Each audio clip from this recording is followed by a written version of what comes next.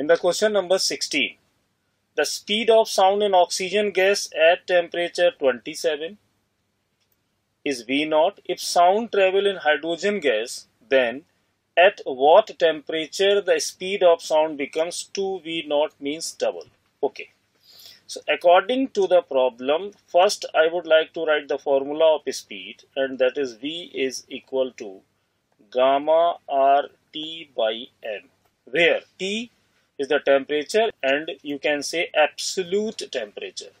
According to the problem, speed in oxygen to the speed in hydrogen becomes double means 1 by 2. So this is the value you have. Now if I use the formula this, so first I would like to write gamma R T1 M2 and gamma R T2 M1, that is equal 1 by 2 if I use this relation. Gamma R will cancel out on squaring both sides, so we'll get T1 into M2 T2 into M1, due to square on both sides will come 1 by 4. Now I am going to put the value. First I need the value of T1. T1 is 27 degree. When you will add 273, will get 300. So that will give you 300 into 2, T2 into 32, and that is equal to 1 by 4. So when you will calculate value of T2, you will get 75 Kelvin.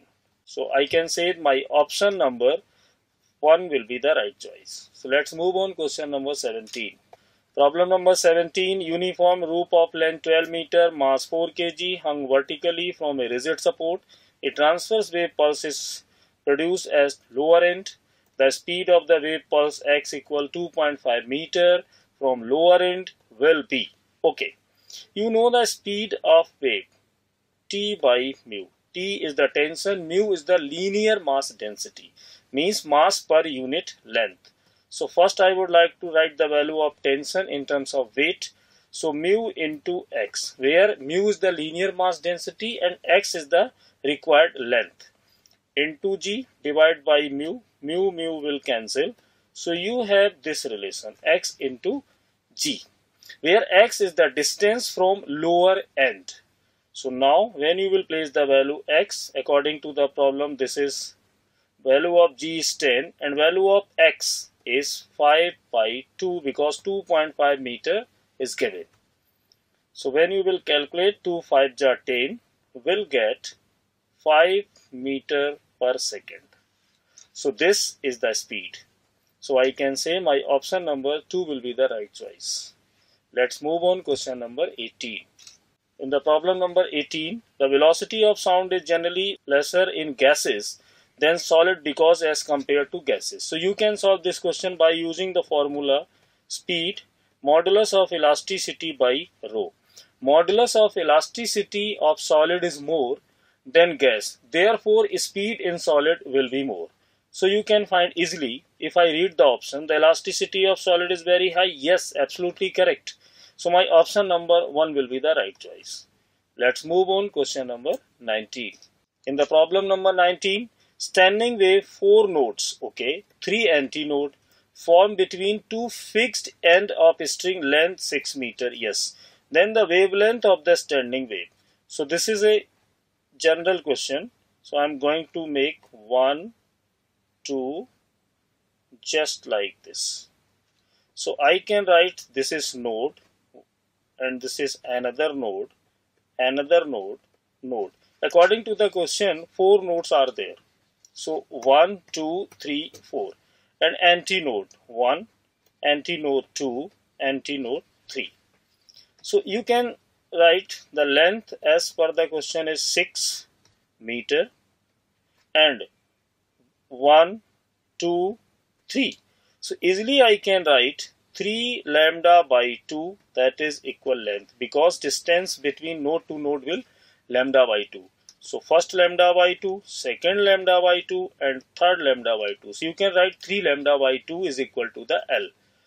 Okay, L is equal to 6. So you will calculate the value of lambda easily. So lambda will come 4 meter. So this is how you can deal. So my option number 4 will be the right choice. Let's move on question number 20.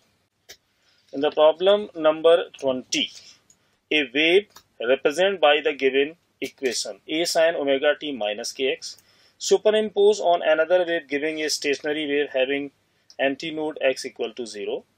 The equation of another wave is, okay, according to the given condition, at x equal to 0, equation of standing wave will be, you know very well, you will write 2a cos kx sin omega t, right? But according to the principle of superposition, I can write y is equal to y1 plus y2. As per the situation, the value of y, as I said, 2a cos kx sin omega t, and that is equal by 1, because the first one is this. So you will write a sin omega t minus kx. I need another y2. So another wave giving a stationary wave having antinode x equal to 0, the equation. So I can write a sin omega t plus kx. Now, and if I compare this, suppose that is equal to a sin omega t minus kx, and this is the value of y2. If I compare equation 1 and 2, then easily you can find in place of y2, on comparing, I had the value of y2 is a sin omega t plus kx. So you can compare. So easily you can find the value of y2 as per the demand of the question. So I can say my option number 2 will be the right choice. So let's move on question number 21.